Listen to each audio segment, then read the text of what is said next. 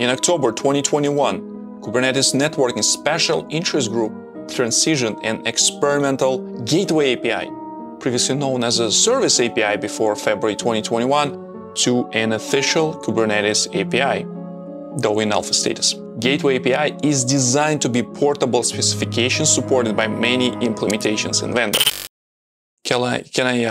Can I tell them? Is it okay? Okay, cool. And today we're happy to announce the initial support of Gateway API in Kubernetes Ingress Controller for Kong Gateway. Hello there, I'm Viktor Gamov with Kong, and in this video I will tell you everything you need to know about Gateway API and how to use it with Kong. Roll the intro.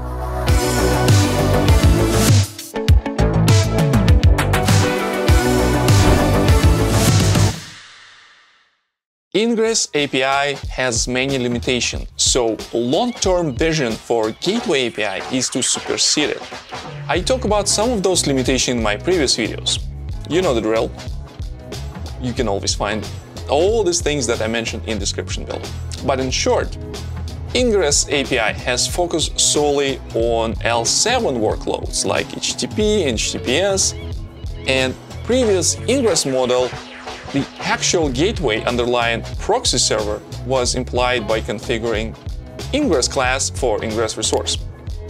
So with the Gateway API, the gateway object is a central resource in the cluster that represents underlying proxy server. Gateway API resources support core functionality for header-based matching, traffic weighting, and other capabilities available in Ingress only through custom annotations.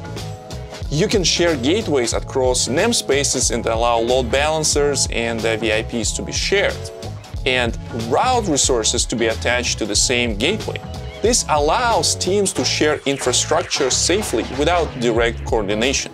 Gateway API supports typed route resources and different backend types. This allows the API to be flexible in supporting various protocols like HTTP, gRPC, TCP, UDP, and various backend types like Kubernetes services, storage buckets, or even functions.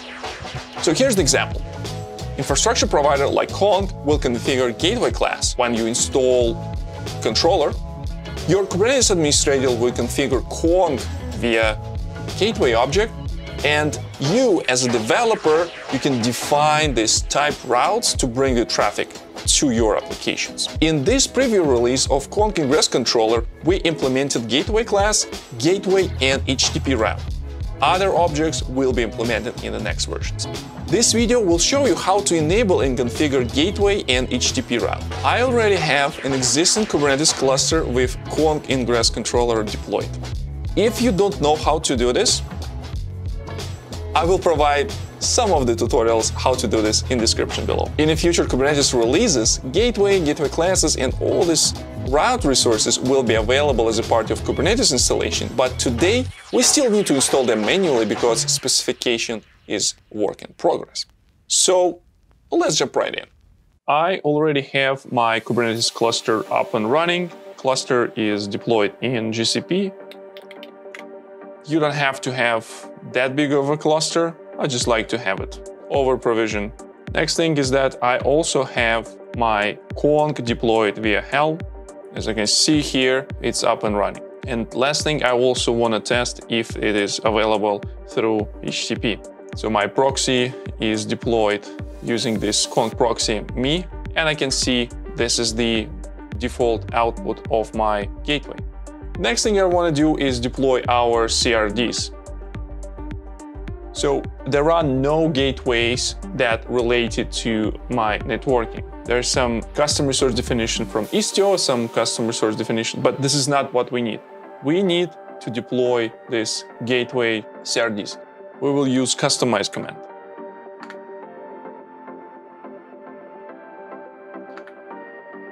That's the custom resource definition we need to have and we need to use. Now, next thing, we need to enable gateway support in Kong Ingress Controller. In order to do so, we need to enable future gates gateway equals true and restart our Kong Ingress installation.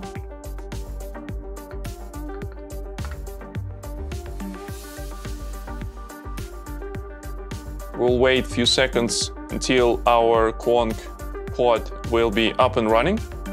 And after that, we will introspect the logs and see that support for gateway was indeed enabled. Configuration was successfully picked up, and we see that Ingress controller enabled this configuration for gated feature. Also, it started a controllers for gateway, allowing to listen in gateway class and gateway objects. Next, we need to enable this gateway by creating gateway class with conch, and we also need to create a gateway that will be instance of this gateway class. The way how they map together, when we created gateway class, we defining a name, and we use this name when we specify gateway class name. So gateway was created.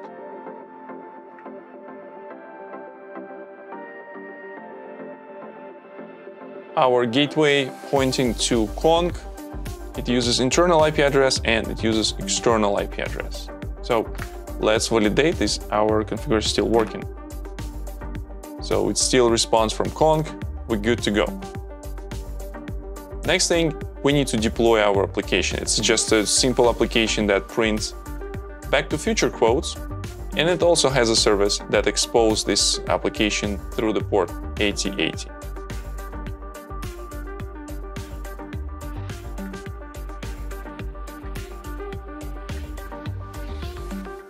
This service is up and running, and we're good to go. Now we need to provide external access. For this, we need to define HTTP route. In this case, HTTP route will have API version of Gateway Networking Alpha 2, will have a name back to future, and it will be run under conch gateway with backend reference to service, back to future quote service, and we assign this to path. So let's apply this. So this HTTP route is deployed. So when I do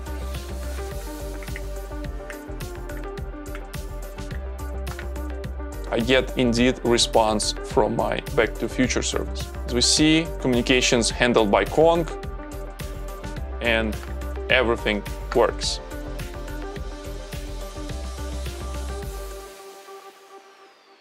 Okay, so I would like to point out that is an experimental release.